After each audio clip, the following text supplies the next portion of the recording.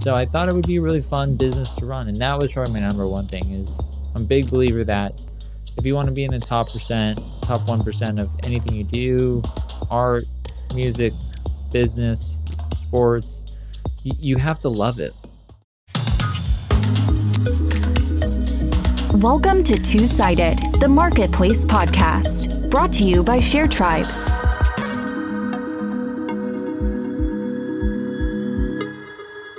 Hello and welcome. I'm Sjoerd, CMO at ShareTribe, and I am your host. I should perhaps say welcome back to the loyal listeners, as the podcast has had a summer break. I do hope some of you checked out our other podcast during the break, the Marketplace Academy podcast. It had a great series on marketplace funding, which I think was tremendously valuable for any marketplace founder looking to fund their business. So if you haven't checked it out yet, go and check it out.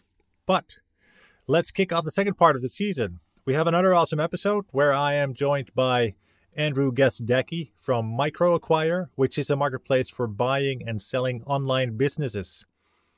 Again, one of those marketplace ideas that seem obvious in retrospect, but I had never thought of. A very compelling marketplace business case, high-ticket items, extremely fragmented market, loads of potential trust and regulation challenges, as you can imagine. So I was very excited about this interview.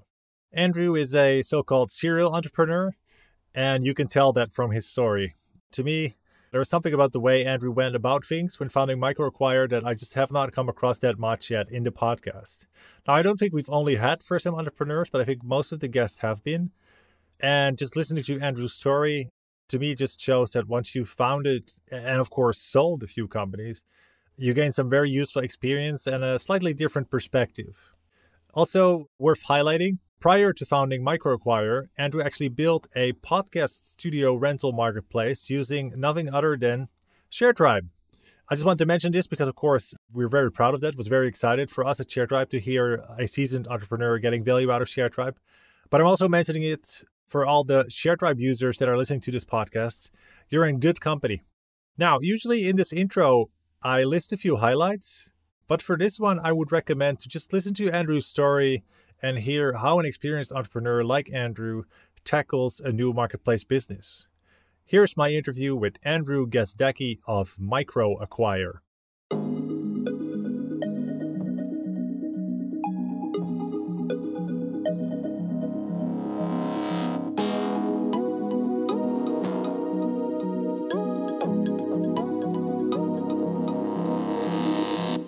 Hi, Andrew. Welcome to the podcast. Thanks for having me, Sjoerd. Super excited to be chatting with you all things marketplaces. Yeah, I'm very excited. Well, I followed MicroAcquire for quite a bit now. You making a lot of noise in the startup and SaaS business, so I knew of you, but I had no idea you had used ShareTribe in the past and you mentioned something, so I'm really glad we hooked up. But before we go into all of those things, we usually like to set the stage a little bit and introduce the people who are talking, because I have heard of you, but many people have also not heard of you. So could you tell us a little bit what you did before you started MicroAcquire? Man, how much time we got? You want the 1 minute version, 2, 5? We can do, if you have a 5-minute version, that would be perfect. Okay. Yeah, my name's Andrew Gazdecki. I've kind of been an entrepreneur my whole life, I would say. I was kind of that weird kid in high school at the eBay store, even though you needed to be 18. I figured out a way to get in and just fell in love with business early, and just I've always loved building stuff online, and built a job board in college, built a SaaS company. I sold the job board to build a SaaS company in college, exited that business when I was 29, then started a crypto company for some reason. And the purpose of that company was we were trying to speed up times on the Ethereum blockchain. This was in 2018, and I saw the first big crypto crash, and now we have another big crypto crash, very similar as you've been through one. And now I'm at MicroAcquire. So MicroAcquire is a startup acquisition marketplace, and we help mainly bootstrap founders or just any sort of online software company, generally below 20 million in value, sell. And the problem that we're trying to solve is when you have a company that isn't of scale, let's say over 50 to 100 million, typically you work with an investment banker, they charge a huge fee. I went through that at business apps. Or you'd sell to a strategic, but a strategic buyer would typically only be interested once you're at scale. And so there's just millions of these small startups being created, but the only way to really sell them is if someone approaches you, or if you work with a business broker and they can take as much as 10 to 15%, which is a lot. And so, yeah, so I looked at that and I looked at the market as I was exiting Altcoin, my second startup. Or I have like 5 startups, but I only count like 3, the incorporated ones, if you will. And I was looking to buy a SaaS company, and I just couldn't find anything that appealed to me or I felt was of quality.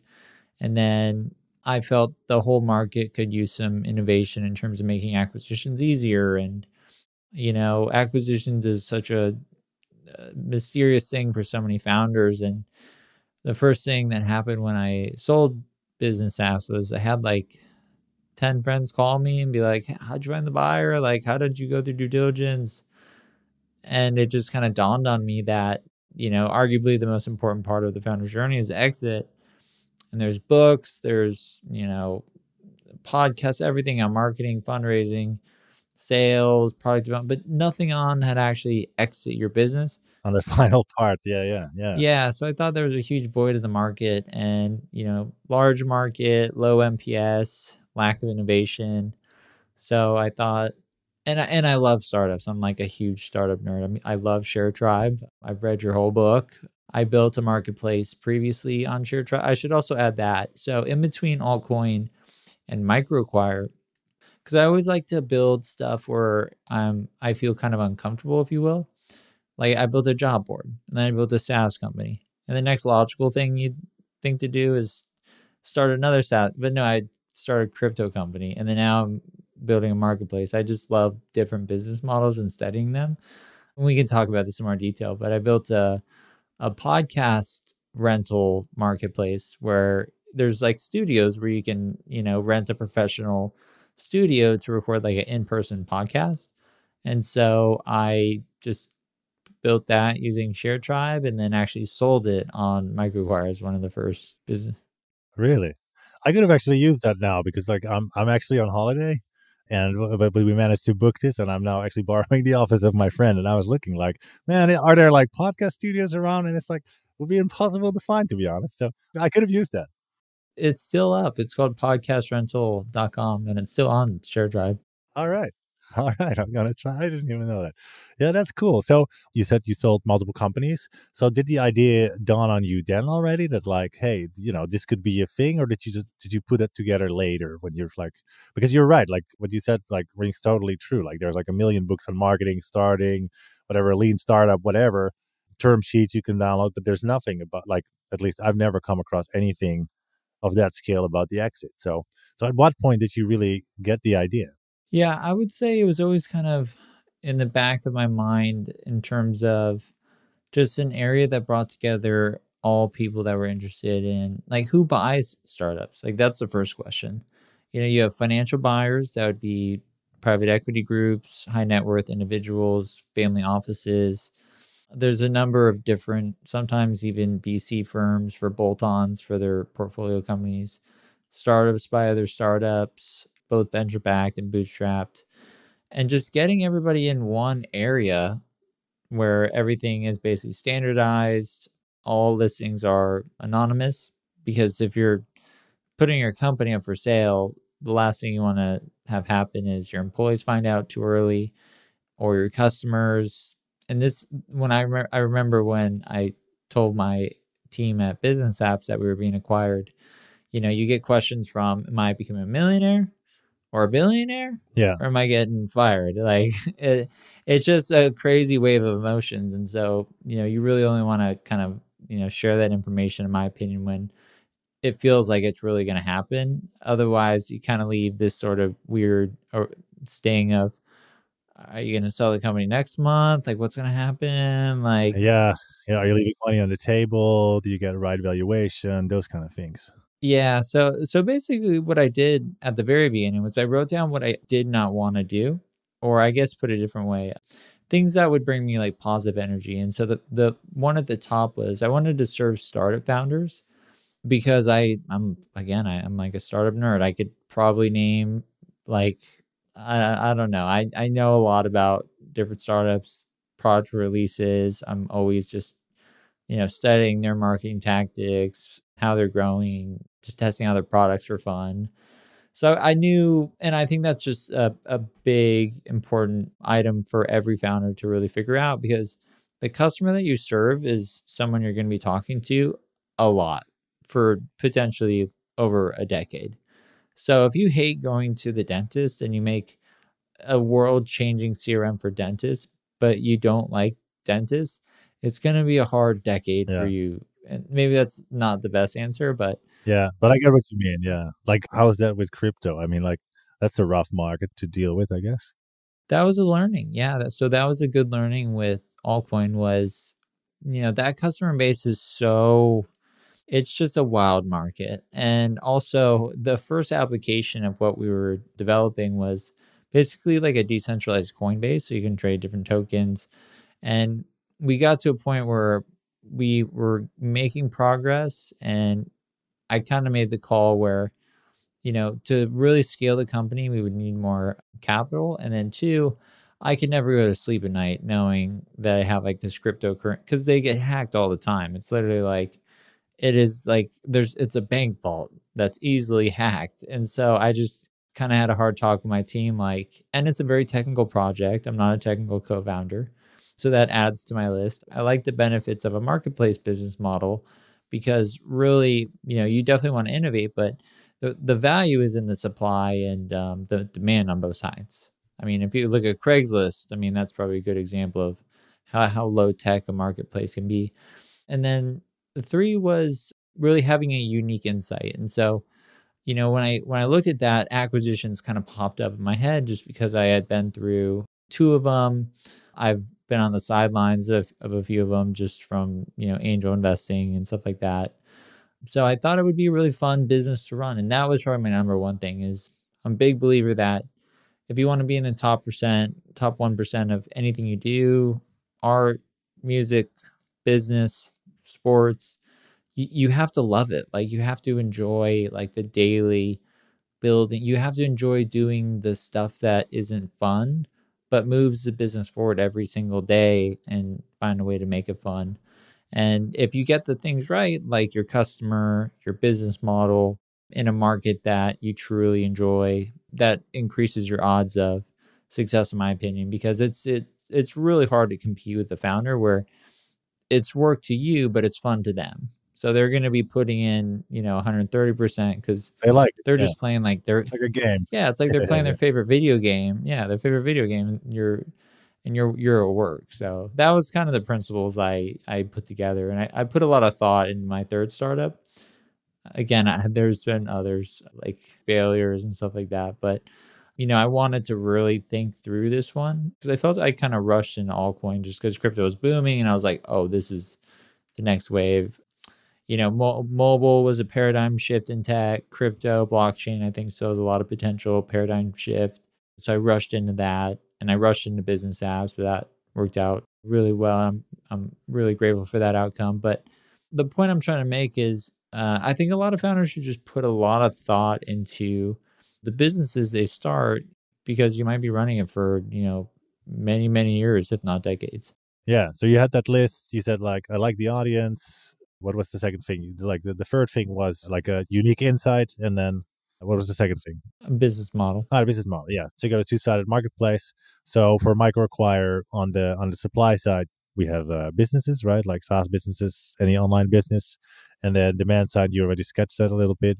Investment banks, private equity, or no, actually not investment banks, right? What did you say? Like private equity. I can go through. Yeah, please. Yeah, let's draw it out a little bit. Yeah. Okay, so on the supply side, we mainly focus on profitable SaaS companies. That would probably account for, I would say, probably 60% of the listings and the acquisitions we see. Then we also focus on e-commerce, newsletters. You can buy marketplaces on our marketplace. We've expanded into some other categories, but really just the definition is a profitable software company. And then on the demand side, we work with, multi-billion-dollar private equity funds, public companies, venture-backed startups, if you want to call them startups, because after a certain size, what is a startup anymore? Bootstrap startups, roll-up plays. Those are people that have raised a fund to specifically acquire a certain type of startup and create a portfolio of them. A good example of that would be Shopify apps. Aggregators like Thrashio, kind of, a wide variety. And then also first-time buyers too. So people that maybe are really good at marketing and they want to build a company, but they don't have an idea or they're not technical or whatever it may be. So on MicroAcquire, you can buy a startup for as little as, 10,000 all the way up to, 20 million. And that's everything in between. What you're really buying is you're buying product market fit. So you're buying a startup that is working. It has some customers. It's got a little bit of a spark. Maybe it's on fire, and those are some of the bigger ones. But that can save you 2 years of time because, first you think of an idea. Like this is the typical way of building a startup. Think of an idea, chase around customers for feedback, iterate, find product market fit, and then you got to go find customers and you get some and stuff like that. It's hard, creating startups is not easy. And so, and not everyone's a builder, right? Like, I mean, some people are like scalers, optimizers, other people are like builders, and then they lose interest. So I guess the first group is maybe a great potential buyer also, right? Like, yeah, the two main reasons that I see entrepreneurs selling their businesses is either they've started working on a new project. Like one of my favorite stories, and this person is an investor now, he had a side project called Median, or it was his full-time startup. And it was like think of like you land on a web page and a live chat box pops up and you're like, I have no idea how to use this product. What do I do? And instead of saying like, okay, click this, you can actually virtually log into their computer and just click that. And like, it's like interactive Zoom inside of a web. It's a great product. But he had started working on a different startup with another co-founder that is doing really well. It's, I think, going to be a very large company. It's called Workshop. And they sold that company for, let's call it $500,000 within 30 days. And they used that funding to fund their new business. And now the buyer of that company is Median, is trying to grow that business to, a couple million in revenue. And he's perfectly happy with that. So MicroAcquire, it has a lot of cool stories like that where we allow, builders to exit their business instead of just kind of saying like, oh, I'm moving on to the next thing. They're able to, build something, focus on their specialty, keep having fun, sell it, use the proceeds towards their next project. And then the business is now in the hands of someone who can potentially take it farther or, breathe in some extra new energy into it. So yeah, and like the last couple of years, like I don't know how much, for example, you see no code playing a role in that, but like you see this rise of these like, micro SaaS, right? Like a couple of these people that I follow on Twitter, like they build like a thing to resize a picture. You know what I mean? Like that's like some kind of online service that is super great for resizing picture. They're like these maybe maximum, I don't know, some maybe 10, 50,000 MRR if you play it really well, but like, yeah, it's a great business. That makes sense. Yeah, and that was a thesis I had around MicroAcquire too. Was there was going to be a rise of what you say, quote unquote, micro SaaS, because startups have been democratized, where we have tools where you don't have to be technical to build a product. It's so easy to find customers these days if you are active on social, or if you are in the right communities, or if you niche it to a certain market. And so I felt there was going to be a lot more small software companies than just the outliers and the billion-dollar companies, which is all you really hear about, which kind of can skew your view on what the reality of entrepreneurship and startup is. But like for every, unicorn, there's 10,000, profitable smaller businesses. So that's the market that we want to serve. And also a part of MicroAcquire is, bringing like, encouragement and support and recognition to people who are, foregoing the venture path and building something, Yeah. Could we go back a little bit? Like, what was because you've built multiple companies, so sometimes that means that people go really big the next time. What was the first version of MicroAcquire like? Like, was it just you and a list of companies on a sheet of paper? Like, what was what's the very first time that you sort of consciously started working on it? Like, did you build something big? How small did you start? Could you tell us a little bit about that? Yeah, so for this one, I kind of over engineered it like as a MVP. I worked with an agency and because the thought process was okay, so there's a huge trust element. And I borrowed a lot of, parallels from mint.com. For those that don't know, mint.com was acquired by Intuit. It's like a banking software, personal finance tool. And they focus heavily on trust and security and brand and design. And so I felt that, in order to get founders to trust MicroAcquire as a legitimate platform, it needed to look and feel like it was a very high quality product. And so we focus, and we still do to this day. It's one of our core principles is design and user experience. And so that was the start of it. But yeah, I mean, I launched it in January of 2020, and the initial go to market was just me. Like, just, I guess to summarize it, it was probably best described as just brute force. Like, I had a cold email campaign running. I was taking calls with anyone who would listen. I was going on podcasts like this. I was doing all customer support. I would sit on live chat. I was also doing product management. We would write or I would write a daily newsletter with all the new deals that came in the following day. Sorry to interrupt, but the actual product was already like quite smooth. But did you do some kind of validation before that, before you committed to building that thing? Like how, like, okay, you referred earlier that when you sold, I think it was business apps, you mentioned that you had some friends call you, so there's a need, but like, how did you figure out that the demand side existed? Like, how did you validate the idea before you contacted the agency and say, okay, this is what I want?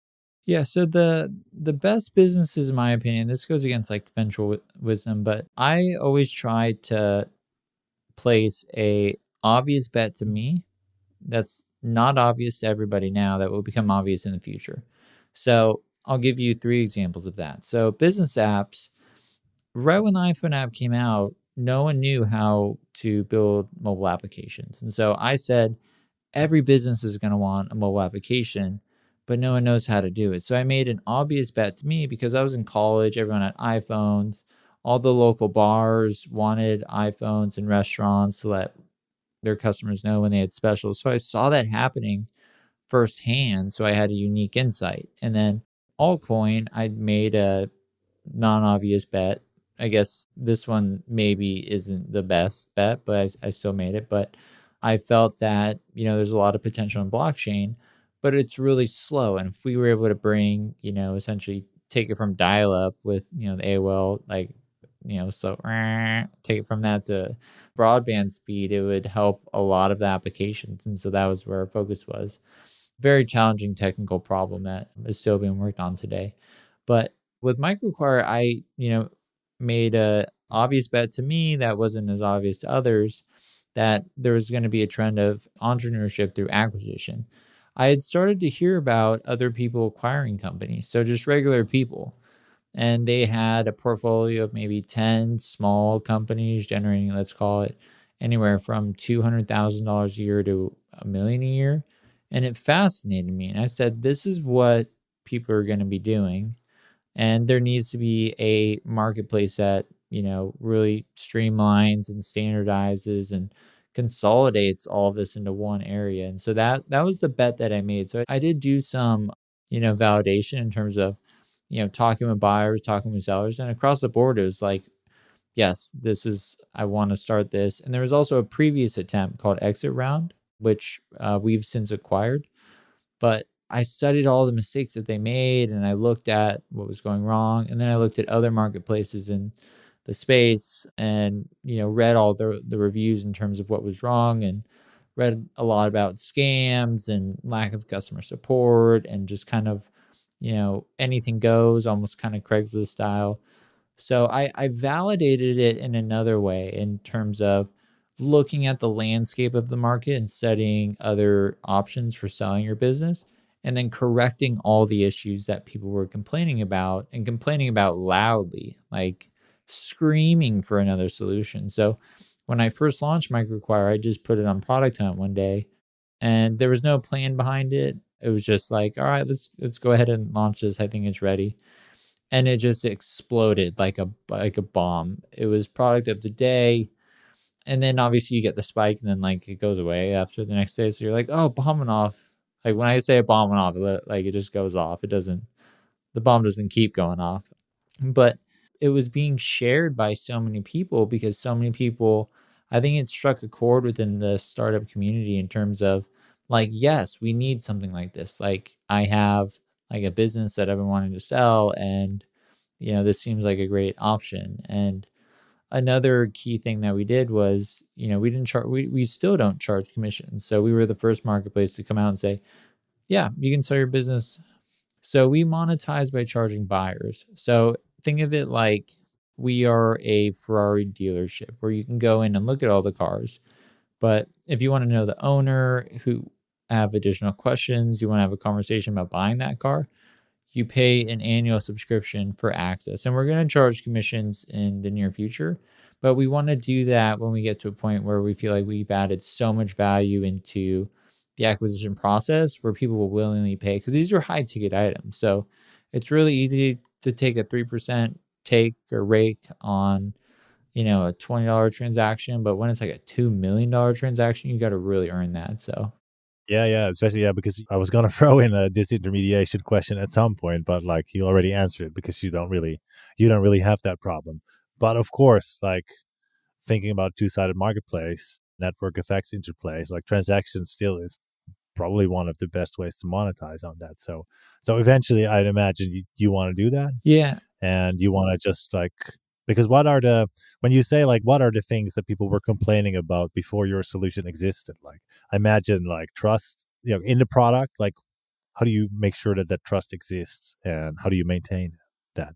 Well, the first thing is just ensuring that every listing is accurate and valid to avoid scams. We've never had a single scam on MicroAcquire. We've had some listings reported by customers where they'll be like, this looks a little fishy, and we'll review it and we'll, promptly take it down if it does look fishy. But we ID verify every seller. We ask for proof of ownership. You're able to connect your real financial metrics through Stripe or ProfitWell or Barometrics or any of the Oh yeah, billing yeah. systems. You can even connect Google Analytics. And then we do the same thing on the buy side where we ask for, proof of funds. We ID verify them. And then we also ask them to verify their identity through LinkedIn. So as a seller, like when I was selling business apps, I did a ton of due diligence on the buyer. I really researched into them because the last thing you want to do is, get to the ninth inning of an acquisition and then you find out the seller doesn't have the funds or not credible. And then also other marketplaces or other places you'd go to sell your business, you don't have control over the process. So I wanted full control over selling my business. So I kind of just, scratched my back in terms of, how this marketplace should operate. But the disintermediation part, that's a tough word, is Leakage. yeah, it's a hard one, especially for this, because we're selling assets that, are more expensive than, your home, like unless you're, extremely rich. But so what we've been, building is like a guided acquisition process, kind of in the similar vein that, Y Combinator standardized a lot of early stage investing with the SAFE, the simple agreement for future equity. And so we have a letter of intent builder, and then we have an asset agreement builder, and then we have escrow integrated. So we have this like flow that you can go through, and that leads you straight to an acquisition. And then we have a lot of resources, and we also have a team that can help you, guide you along the way to the right buyer. Yeah, because like from what I like interviewing many people for the podcast and like analyzing all other marketplaces, like the fundamental thing always with disintermediation is just that you need to own that rake, right? Like you need to add as much of that value to the actual transaction in order to take it out again. So I could, like what you're saying makes total sense, like escrow, all the validation, like all that stuff that if you just take the check, that's not enough for these kind of tickets. Yeah, like we're like legal dog creation, transferring assets. Yeah. We even allow you to find advisors within the marketplace. So if you need help in terms of, accounting or legal or just an M&A advisor, M&A stands for mergers and acquisitions, basically a fancy term for an advisor to help you who has experience with acquisitions, you can hire those within MicroAcquire. So we've been adding all these add-on pieces, and then probably Q4 we'll start rolling out commissions marketplace wide. I'm going to throw in another of my favorite questions, which is always about like liquidity and constraining the marketplace, right? Like if you have a marketplace operating, for example, in multiple geographies or in multiple categories, did you constrain MicroAcquire initially in any way? Like, did you, for example, only take SaaS businesses or only SaaS businesses of a certain value? Or on the buyer side, did you only take PE firms or something like that? Did you do something? Yeah, good question. So that's the start. It was only SaaS companies.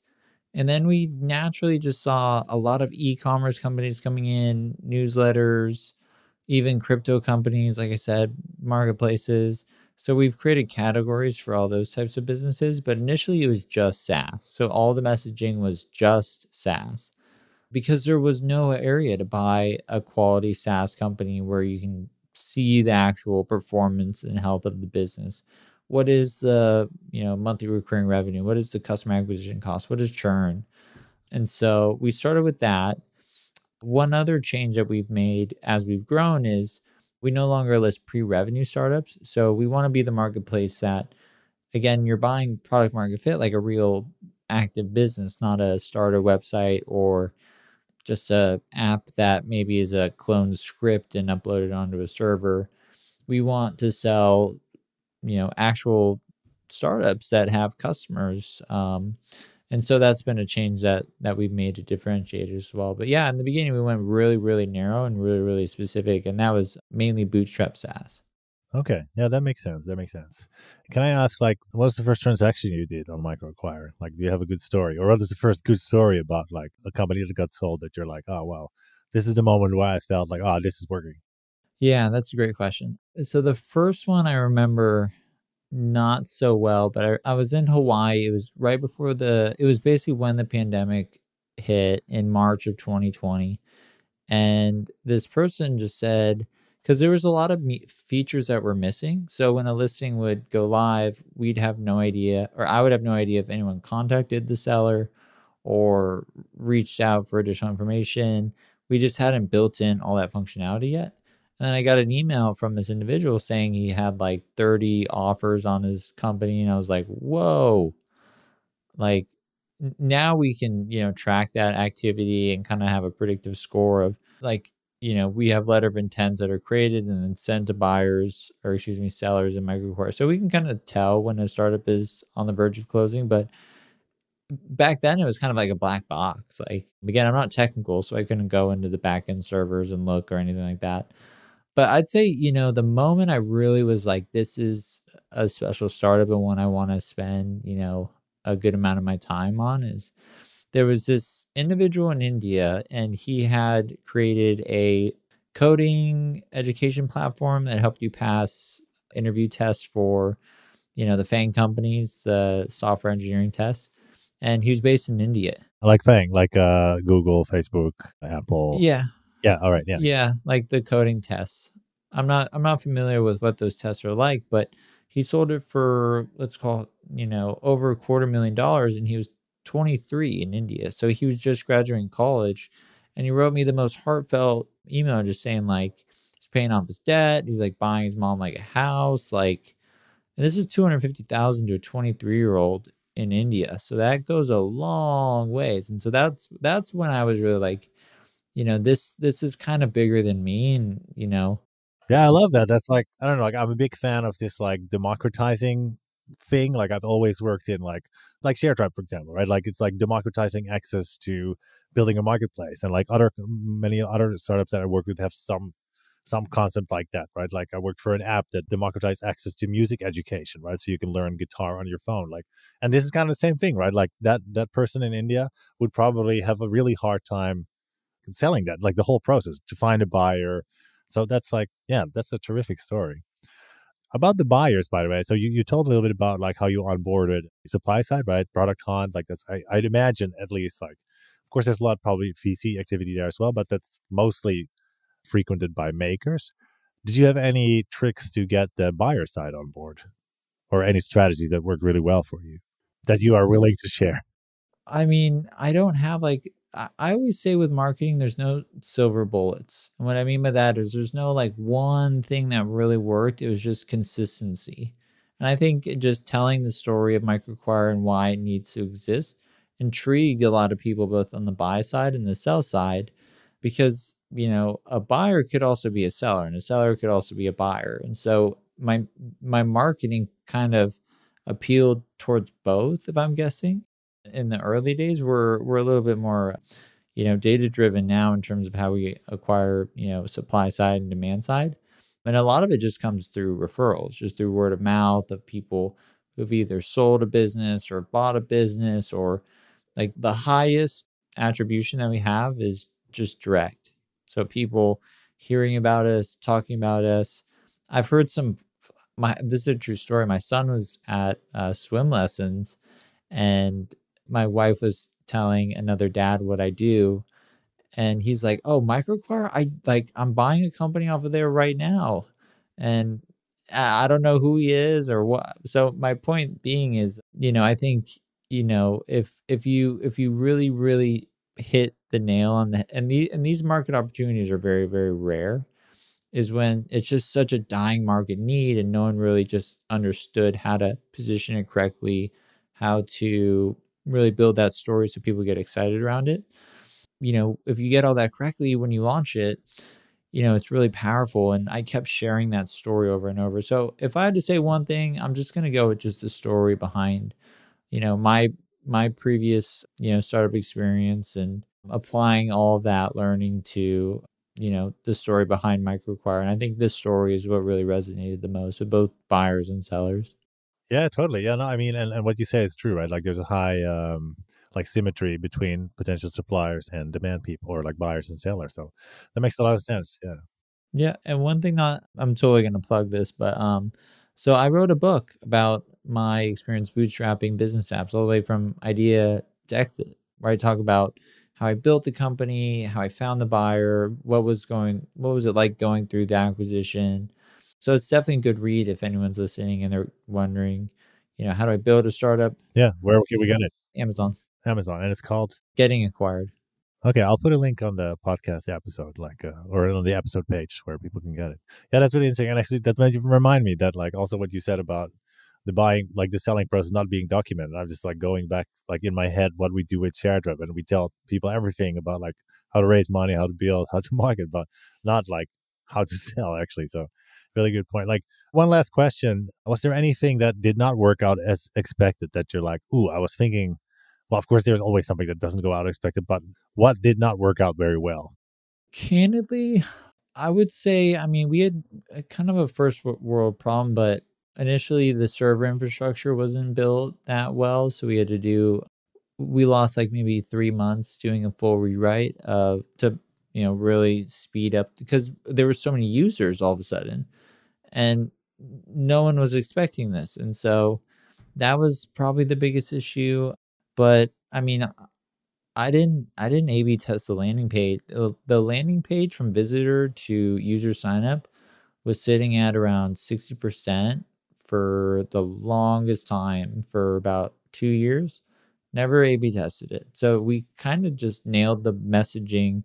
And I think that goes back to just understanding the customer so well and just scratching my own itch and solving a problem that I had personally been through. So, I mean, I'd say things that Or maybe like if I phrase it like, anything you would have done differently so far. no, nothing. I mean, I just say it's been a lot of work, but I've also had just so much fun. And I think, you know, I don't really view failures as failures. I view them just as opportunities to improve or lessons. So nothing really major comes to mind. I think if anything, we've had bugs, we've had server issues, but it's only made us better. So I wouldn't change a thing. All right. So very, very last question. What's the future for MicroAcquire? Like you mentioned that you expanded from profitable SaaS companies to marketplaces. What's next? Well, my goal for MicroAcquire eventually is we want to help every type of business in the world transact on MicroAcquire, including, HVAC businesses or restaurants or laundromats, you name it. We want to help every type of business in the world. So All right, let's end on that. Thanks a lot for your time, and Andrew. Do you want to actually, now that you get the book, maybe is there anything else you would like to plug? Follow me on Twitter. Go on MicroAcquire, sign up, check it out. And if you have any questions, shoot me an email, andrew@microacquire.com. All right. Thanks a lot for your time, Andrew. Yeah, thanks for having me.